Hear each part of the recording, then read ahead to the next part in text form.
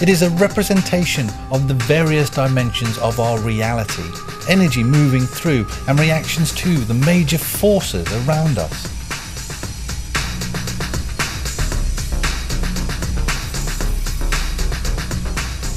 As we have evolved as part of this universal energy and forces, we have created a connection with them that appears real and absolute.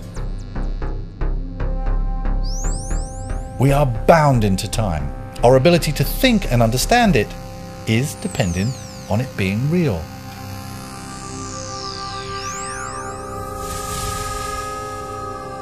It's difficult to comprehend an end of time or even a beginning. Surely time must always be.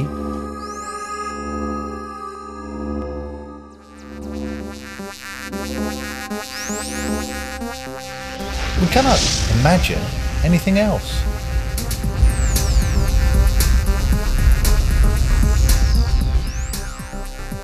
We are hitting the brick wall of the way we think. Each concept is bound up within the confines of language and the impact of the building blocks of our mind, our qualia. Our hologram creating minds have been seduced into thinking that time is an absolute reality. As we've seen before, we believe everything our senses tell us.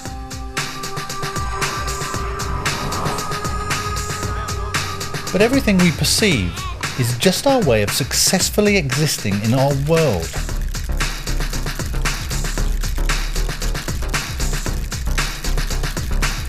As we have already seen, this is not what is really out there. Time is no different.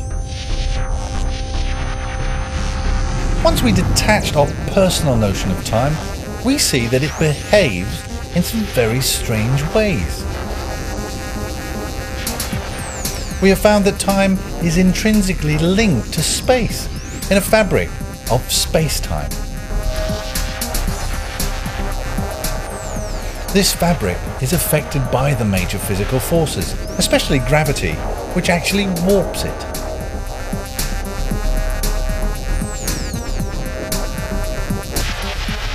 Time also behaves very differently at very fast speeds and also at the subatomic level.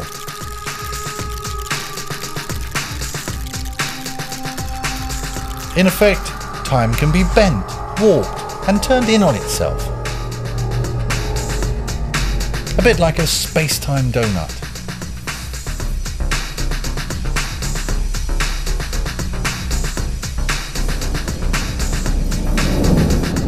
Very strong gravity, such as that experienced in a black hole, can slow down and even freeze time for eternity, for any observer looking into it. You see, any two observers will perceive events in different time frames.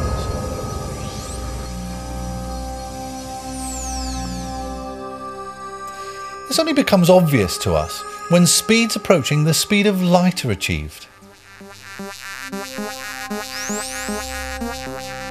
If a twin is sent off on a space journey at half the speed of light for a number of years, when he returns back to the Earth, he will be younger than his earthbound twin, both physically and according to the date he believes it is.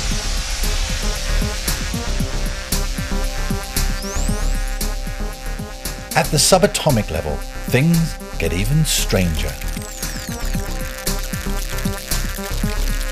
It turns out that particles behave in a non-local way.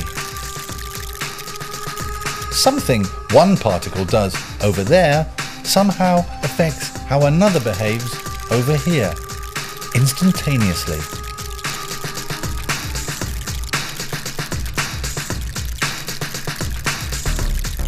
Discrepancies in this quantum foam, such as wormholes, open up the amazing possibility of time travel, parallel universes, and time existing at all times, at the same time.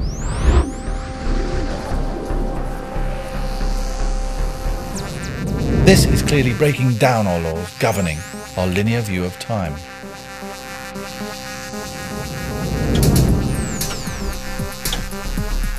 But I would like to emphasize that these are not all purely theoretical ideas. Many of these are proven facts within our current understanding of time. So the most common, intrusive and essential component of our existence turns out to be the most elusive to define.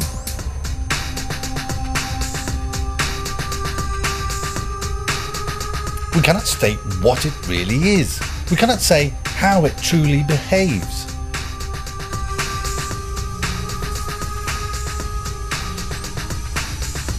It feels as natural to us as life itself, but at the same time seems not to really exist at all.